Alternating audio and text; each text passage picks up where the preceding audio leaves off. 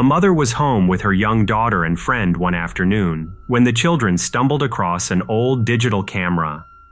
They began to take several photos throughout the day, from playful selfies to funny pictures of their dog. The next day, the mother decided to look through the camera to see all the fun photos they took throughout the day.